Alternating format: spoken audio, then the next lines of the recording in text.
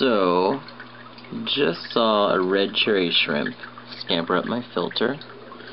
I just added those a couple days ago, and they live inside that little cave thing there.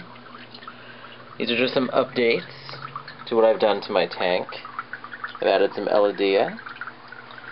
They're my ravenous goldfish. I've also added 4 feeder guppies. You can see them there. There's a moss ball in there, a real one. And there's some more elodea over there. Some more guppies who think I'm going to feed them again.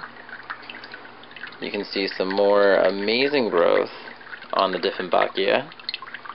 And I've also added in right there some basil, which its roots look amazing. I just added it a couple days ago, or a couple weeks ago, and it had a small root ball on it, but all those ones shooting straight down are new.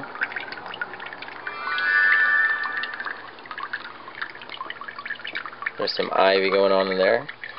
You can see the side of the tank that those Dieffenbachia roots have really gone all the way down to the gravel. It's been really amazing.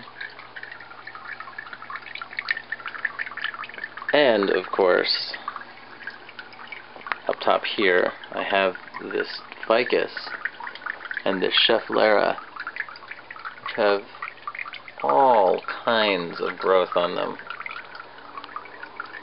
And in just a few days, I'm going to be adding some purple velvet seedlings to see how they do right down there.